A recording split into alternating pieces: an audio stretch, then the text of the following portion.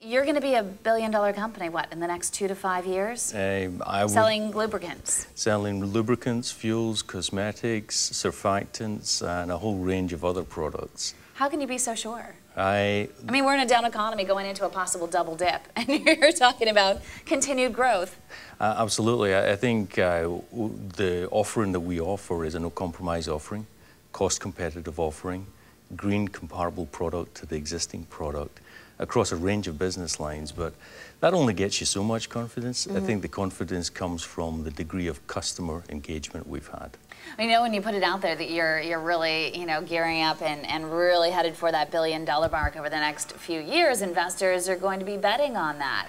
Yeah. I mean, if you don't do that and you don't make it there, you're going to be in big trouble. From a company that was founded a matter of only a handful of years ago on a non-profit basis, we've now emerged as a leading company in renewable fuels and chemicals. That space in itself needs to grow significantly.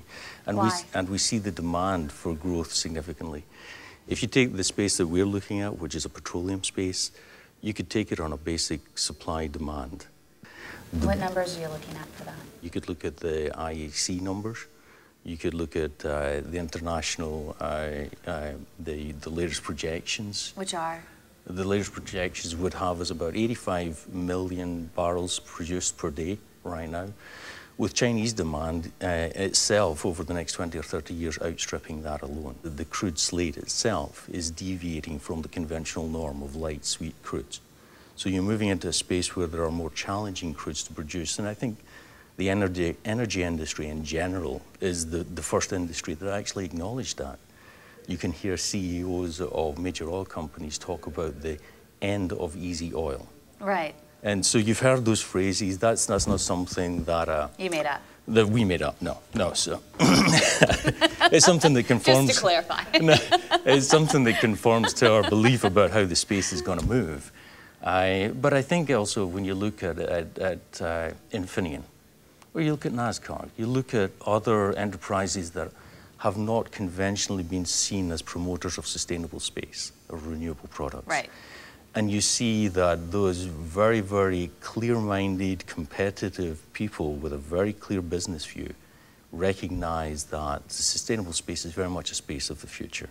But do you think it's more of a media ploy, or do you think it's truly something that's going to be sustainable over time? It would depend very much on what the technology is. Our technology has a cost advantage over longer term. Some have cost advantage but can't scale. Still a tough sell in a downturn. It's a tough sell, so that's exactly why we have a no-compromise offering. And that no-compromise offering is, we don't expect you to pay more for a renewable, sustainable product. We don't expect you to have a performance degradation. So no compromise. You don't compromise performance. So are you taking a hit on that? As we go forward. Are you eating some of the costs right now? You have startup costs, so we have to have the startup costs that any company has, but our run rate model is very, very much. What are the margins like? Well, that would be getting in trouble with my CFO. I really couldn't do that. You know I couldn't do that. So our margins would be very comparable to anyone else in the product space that we work in. So who's nipping at your heels? Who could actually prevent you from hitting that billion-dollar mark? Many things keep me awake at night. There's absolutely no doubt of that. But when I think about it, I think I don't have many competitors that keep me awake.